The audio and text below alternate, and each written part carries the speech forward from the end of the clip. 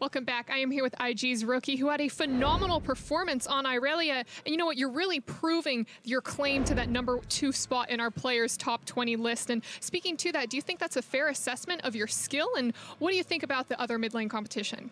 네, 우선 승리 정말 축하드리고요. 오늘 이렐리아로 정말 폭발적인 경기력을 보여주시면서 탑 20에 2등에 든 그런 멋진 모습을 증명하셨는데 그런 2등에 든 그런 순위 평가는 어떻게 생각하시는지 그리고 롤드컵에서 미드라이너들 간의 경쟁 어떻게 예상하시는지 궁금합니다.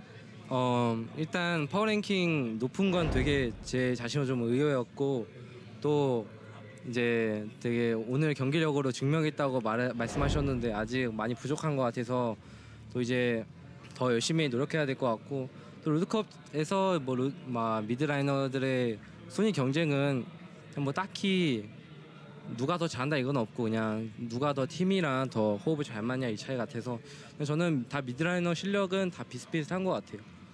So first of all, I actually didn't expect me to be on such a high rank. So I also think that I actually didn't play up to my hype. So I think I should go back and practice more to play up to all the potentials and all the expectations and about the competition with the mid laners.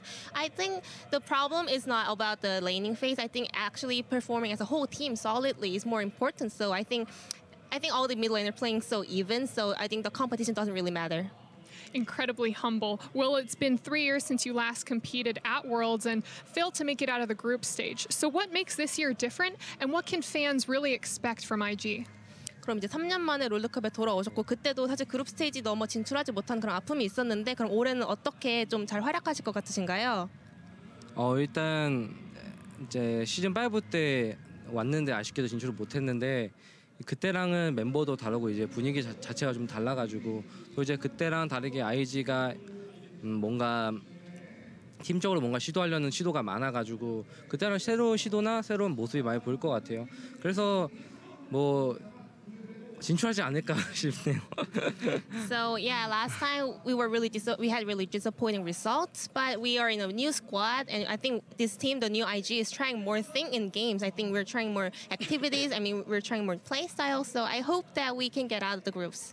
Well, Ricky, thank you so much and congratulations again on your win. And that's it for us here. Back to you.